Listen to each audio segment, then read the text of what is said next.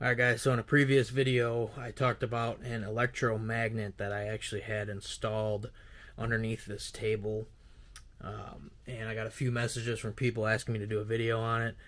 So here's my video on it. So I primarily cut artwork on a CNC plasma table, and this particular magnet has saved me so much time cleaning up these things to get them ready for powder coat. The great thing about these is I don't have to deal with a clamp that's going to be in my way whenever I'm grinding this thing. So that's a major time saver. If you don't have a welding table with the holes in it, you have to normally bring this thing to the edge of the table. You have to clamp it down, grind a little bit, move the clamp, move the piece, grind a little bit. So I put this magnet underneath the table, and that's what holds this piece down while I sand it. So let me show you a quick example here. So I've got this magnet underneath the table. It's somewhere in this area here. So what I do is I turn the magnet on. You kind of hear it clip up to the bottom of the table there. But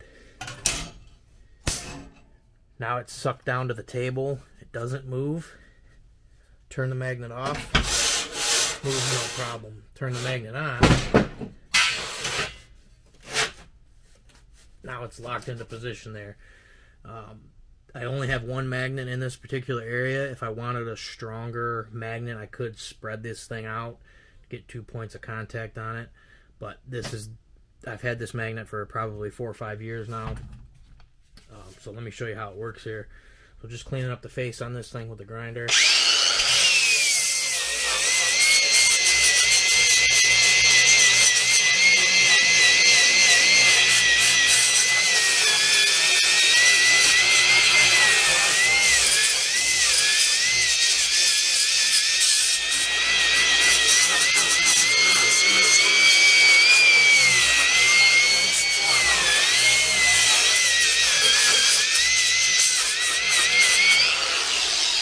As you can see, it did not move at all. I didn't have to mess around with adding any clamps to this thing.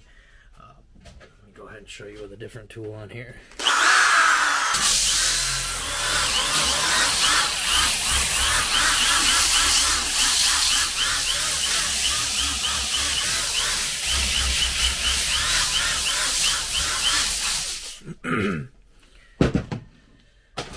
Turn the magnet off. Piece comes out no problem. Magnet on, locked in. And you can use this magnet for basically prepping any type of metal project that you're working on. Locked it down in place. If you're working with a piece of tube that you wanted to drill into, if you wanted to deburr some stock, angle iron, locked down in place there. I can work on it.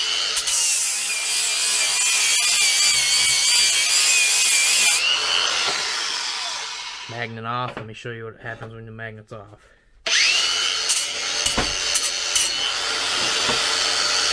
Magnet on.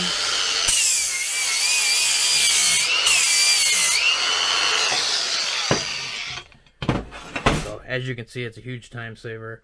I got a hold of the person that was selling these kits, and we agreed to do a coupon code. So if you use my coupon code, it's MCM10. You're going to get 10% off the kit. I will put a link in the description below on where you can purchase these things at. But if you have a metal table, this is just completely invaluable. Another thing to mention, if you have a metal table with a really thick top, you're going to get less of magnetic pull from this magnet. So this particular top on my table is 3/16, so it doesn't diminish the magnet very much. If you have a thinner top, you're going to get even better magnet force out of it.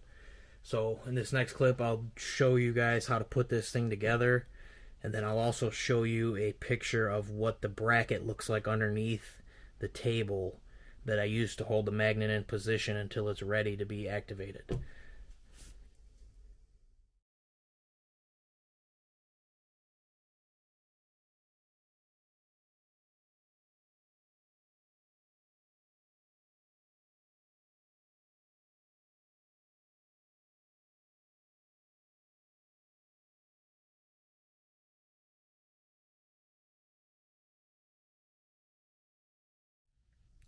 Alright guys, so this is the 3 components that you're going to get in the kit. You're going to get the electromagnet, very large. You may have to cut the wires on the end and strip them. Black wire, white wire, and green wire. I'll show you how to wire that to the transformer. You're going to get a foot switch, or toggle switch, blue and a brown wire on that. And then you're going to get a 120 to 12 volt transformer. One thing I will say about this, so when you get this hooked up, you're going to want to put this transformer in an area where it's not going to collect dust. Metal dust will short this thing out and your magnet won't work anymore.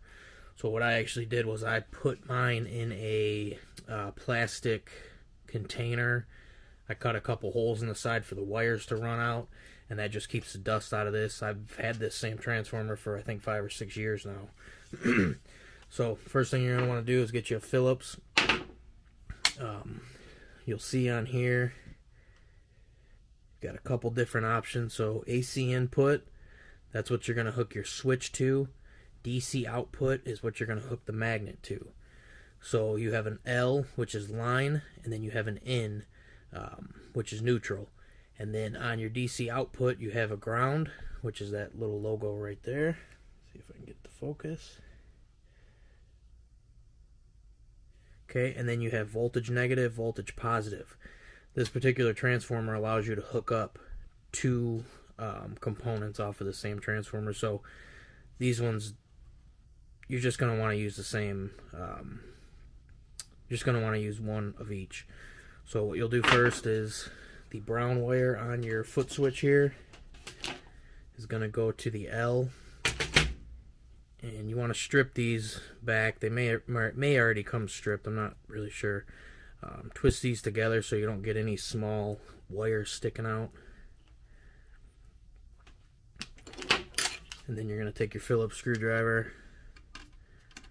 loosen that up. And if you hold these things upside down, there's a small like washer clamp on there. And if you hold it upside down, it makes it easy to put the wire inside of there. So what you'll do is you'll take the brown wire first. That's going to go into the line. Push that in there. You can flip it around now. Okay.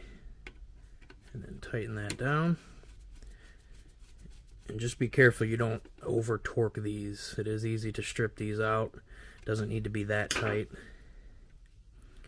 Okay, and then the blue wire right here is going to go to neutral. Another thing too, if you loosen this too much, it can come off of the nut in there and you can drop these things, so be careful of that.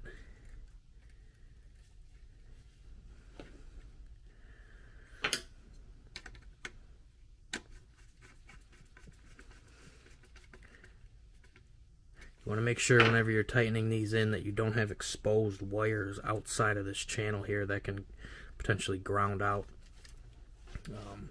And then this is your magnet wire here. Like I said, you have a black, a white, and a green. Again, strip those wires back, just twist them together to keep all the little stranded wire together. And then on that, you're going to be looking at the ground, negative, positive. So loosen up your ground. The ground is going to be the green wire on this.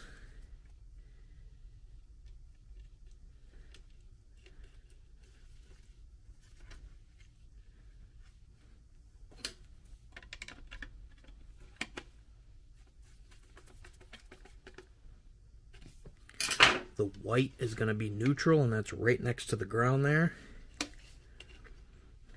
Slide that over.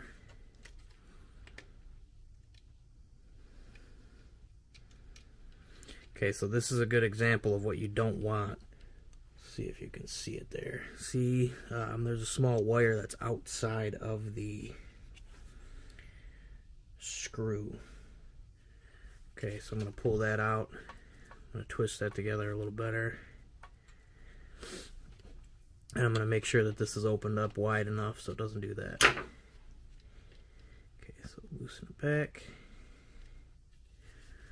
push that wire all the way in there.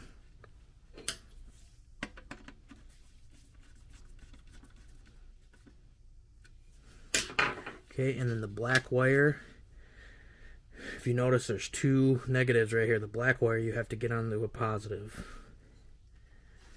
Move that all the way over to a positive.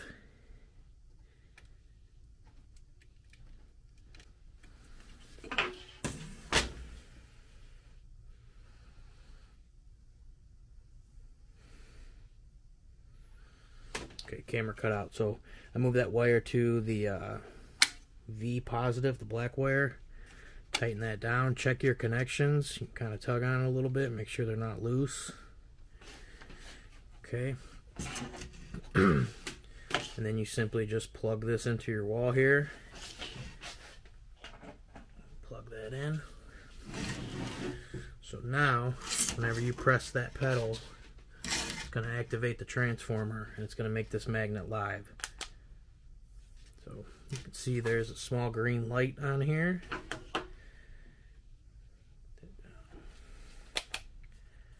Switch on, switch off. So that's making this magnet right here hot. So switch it on, switch off, switch on, switch off. That's a very strong magnet. So that's how you're going to wire this thing. Again, like I said, you want to put this in an area where it's not going to get metal dust on it, but you also want to keep it cool. That's why there's so many holes in this thing here. And then you can mount this switch up under your bench or however you want to do it. So thanks for watching, and I will put a link in the description below on where you can purchase this at, and you can use my code MCM10 and get 10% off of your purchase. So like I said, thanks for watching, and please subscribe.